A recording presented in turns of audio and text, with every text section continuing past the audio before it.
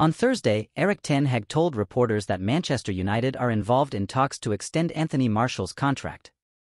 The news was not well received by fans who reacted angrily on social media, as the Frenchman has done nothing to earn a contract extension. He has scored only 2 goals throughout the season, and his recent performances have shown that he has returned to his old self when he played very poorly. According to ESPN, Martial is unlikely to reach an agreement with Man United to extend his contract for another year. As such, he is expected to leave as a free agent after his contract expires in the summer.